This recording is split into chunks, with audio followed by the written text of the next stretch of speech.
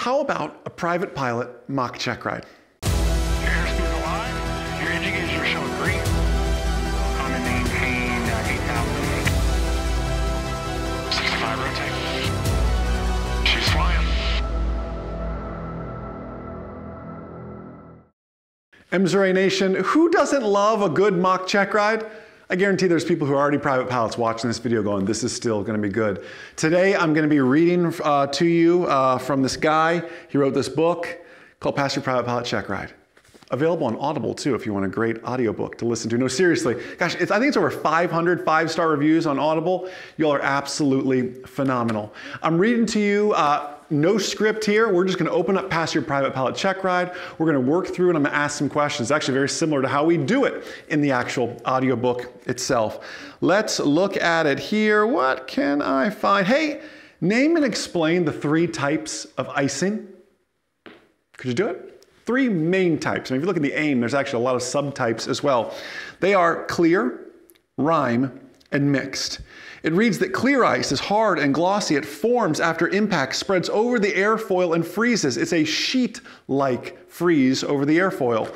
Rime is that brittle, frost-like appearance, created by small drops and freeze rapidly before the drop has time to spread across the airfoil. Brittle's that key word there. And mixed. You guessed it, it's a combination of the 2. It's hard, rough, it forms when drops vary in size or when snow is also mixed in with the rain.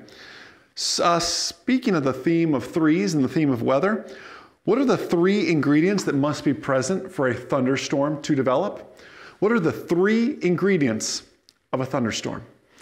You know, we do mock check rides the last Tuesday of every month with our online ground school members. You all think MzeroA is just a cool YouTube channel. It's an even better online ground school. Where are my ground school members at in the comments? Back to our scheduled programming. The 3 ingredients that must be present for a thunderstorm to develop: sufficient water vapor, an unstable lapse rate, and an uplifting action that starts the whole process into motion here. All right, let's look at some other ones here.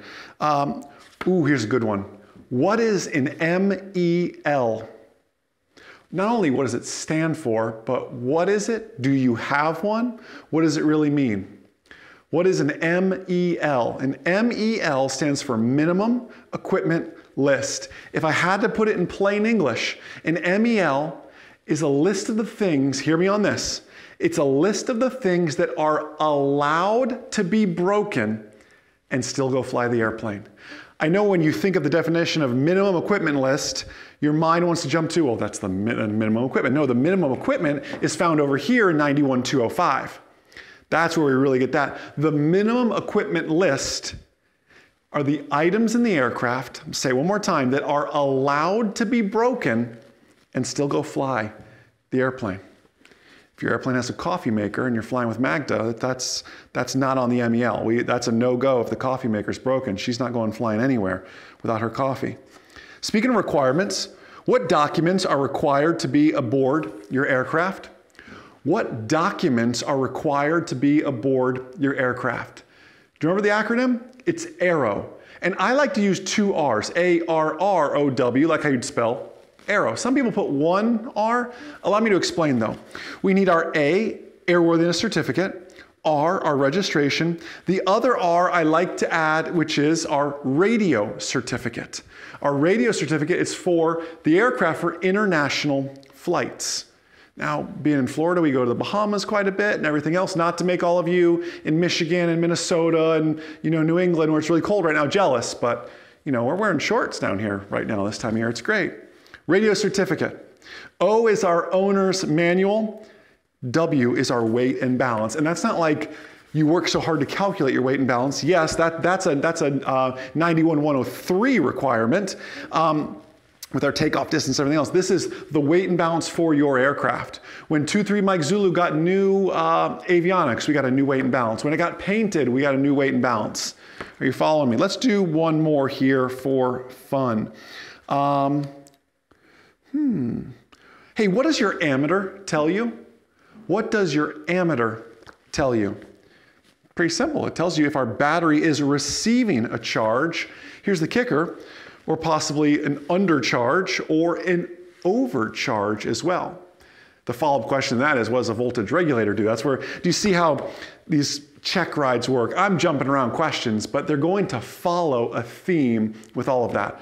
First off, in the comments, if you use this book, let me know. I'm talking thousands upon thousands of copies. It is on Audible. I mean, if you love a paperback, you can get that on Amazon. If you love an ebook, they're out there as well on wherever you buy your ebooks at. I personally love audiobooks, and you can, if you can put up with listening to me for 3 hours straight, I recommend it. If not, I don't know. Maybe there's something else out there. I'm teasing you all. We're almost done with the 31-day Safer Palate Challenge. It's kind of getting sad. Maybe, how many days are in February? Maybe we just keep it going. I'm sure Coach Ray won't mind editing just, a few more videos. I'm so thankful for you all. Thanks for letting me kind of kid and joke and have fun with you all back and forth.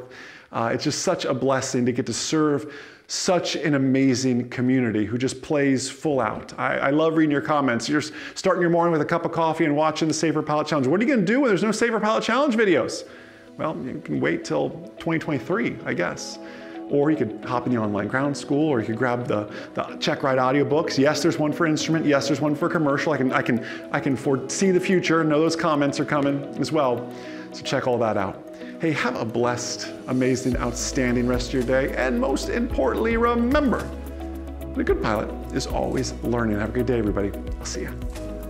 So you're loving the 31-day Safer Palate Challenge. Hey, will you do us a huge favor? Will you just throw this video a thumbs up on YouTube, on Facebook, subscribe on YouTube, like and follow MzeroA on Facebook, and really wherever you're watching this. This not only helps us, it helps future aviators find us as well. And if you are finding value in MzeroA.com, I know you can throw it a share as well, and just maybe share this message with somebody who truly needs to hear this. 2022 is going to be our safest year in aviation yet, and starts with us.